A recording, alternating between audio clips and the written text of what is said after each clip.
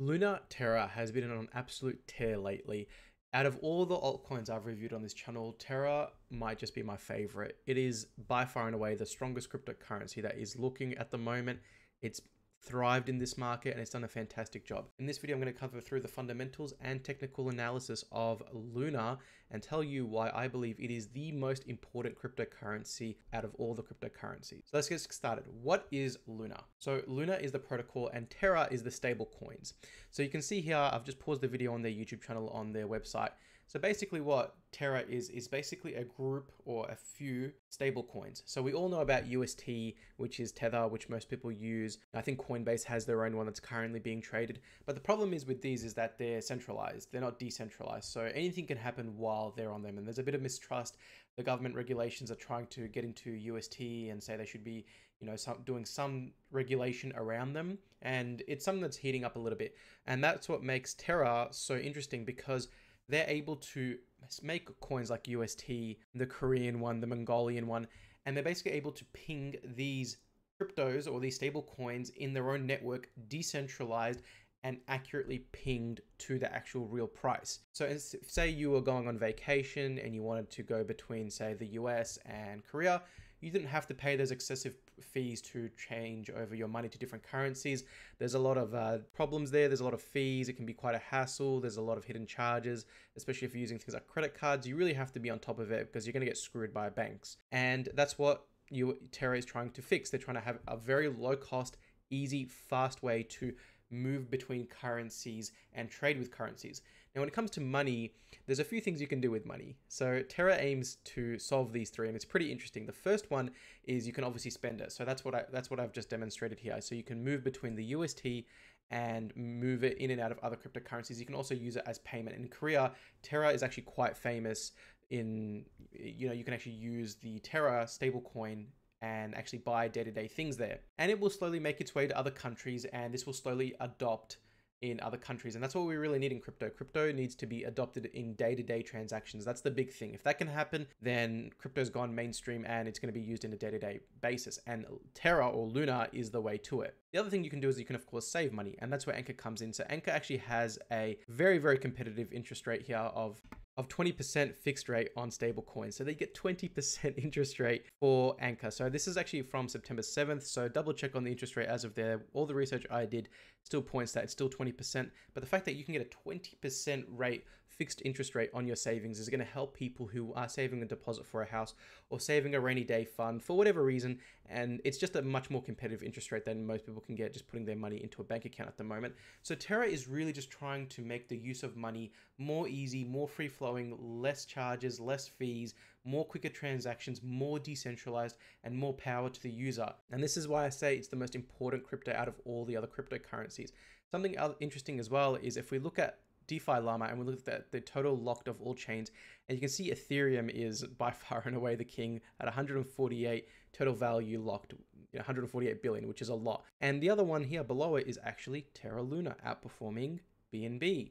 Why is that? Because everyone believes in Luna. The smart money is investing in Luna at the moment, and it has almost a 17 billion total value locked. This is where the smart money is. This is one of the easiest ways to get information on cryptocurrency, and just to say, okay, well, what are people staking? Okay, they're staking, they're holding BNB, they're holding Avalanche, they're holding Solana, they're holding Tron, Matic, Phantom.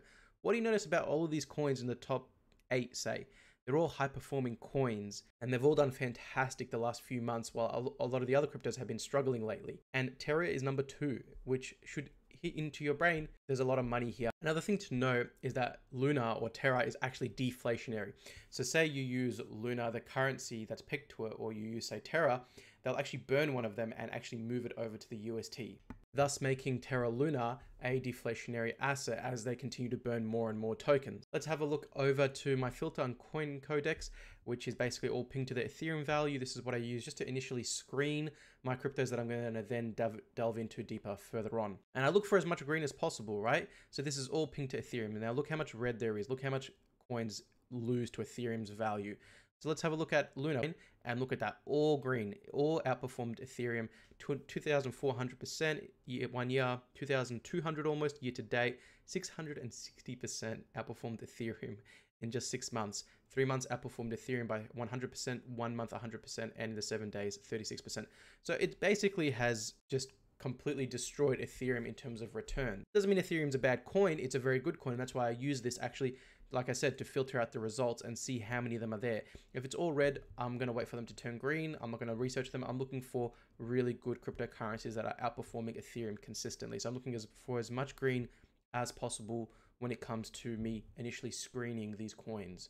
Let's have a look at the charts. So if we have a look at Terra Luna, I mean, it has been on an absolute tear lately, just an absolute beast of a coin. So this is my Pizzino Fib Gan tool here. And we recently just put in an all-time high just a few minutes ago, and we're starting to find a little bit of, we're starting to duck a little bit here. Prices starting to go. We've actually formed a bit of a double top here, and we're starting to make our way down a little bit. Luna is just too overvalued. You have to wait. I mean, I'm just going to say it plain and simple. You're going to have to really wait for a pullback to some sort of extent before you start to consider purchasing Luna. It's too expensive. It's at the all-time high, and you have to wait for a bit of a pullback. Now, there is a bit of a pullback. It's negligible. It's probably going to keep going because, I mean, while cryptocurrencies have bled, I mean, look at this. Since December 14th, we've been up consistently since then. So about a week, we've been solid every day, been putting in higher tops, higher tops, higher tops, while the rest of the other market has been bleeding out. And look at my right-hand panel here. Look at that, all bleeding out, all red. But look at Luna, down only 3%, holding up fantastically well compared to a lot of the other cryptos out there. What do I want to see from Luna? Well, I would love to see a bit of a dip somehow. If I could snag it around $52, I'd be pretty happy. The dream, of course, is that we test our major 50%, which is around 43.24%, but I don't think that's going to happen. There's no point in me moving the Fib tool that much because no matter what it is, it's going to look, it's just going to be above its 50% because we just put an all-time high. So it's holding its ground at the moment. Hopefully we'll wait for a pullback and pick some up, but Luna is probably one of the best cryptocurrencies you can invest in and just hold. I mean, there's so much talk about Cardano and Polkadot and all these other cryptocurrencies that people are buying over Luna, but Luna is going to give you some serious gains in a very easy way just because it actually has a really good use case that's going to be backed in the future. If this catches on fire, Luna could easily put into the top 4 to 3 cryptocurrencies. I can really imagine it being Bitcoin number 1, Ethereum number 2. I think Solana will be number 3, but I can see Luna being number 4 realistically, absolutely. In a few years, maybe a year or two, but it definitely has the potential to crack a top 5 crypto, and for that, you'll get huge gains. Definitely a coin to look into during the bear market if we do enter one. At the moment, things are looking sideways, but if things did collapse a lot, Luna would be a good cryptocurrency to look into because you can always move it into your stablecoin and use it. That's the fantastic thing about it. So it's a very versatile crypto, and that's why its total value locked is very high. What I want to see from Luna? Well, I mean, ideally, I'd love to see it drop a bit so I can pick some up, but this is it. We're hitting higher tops now. So we've had some rejection here, and around the $75 mark, we've started to push down now. And it'll be interesting to see where it goes at the moment. I still do think we'll be pushing up a few more. We're probably just taking a little bit of a breather before we move on, probably for in a couple of days, and then it's going to be on again. But we don't know for 100% certain, so definitely pull back and wait. But if it ever did hit its major 50% at $43.24 right here, and this is time to sell the house, sell the wife, sell everything, and just stock up on Luna. You have to. It's just too good of a crypto to pass up on.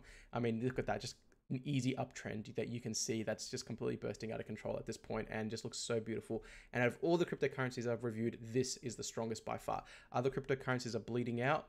Look at Luna the last week. It's been up day over day. Hasn't even had a day down at the moment. It's down at the moment. We might have 1 or 2 days now since we had a week of a good rally up, but just a versatile coin. Very versatile and very strong. Price predictions? Well, 72 on the RSI gets us to $89, which isn't too far from where we're currently at.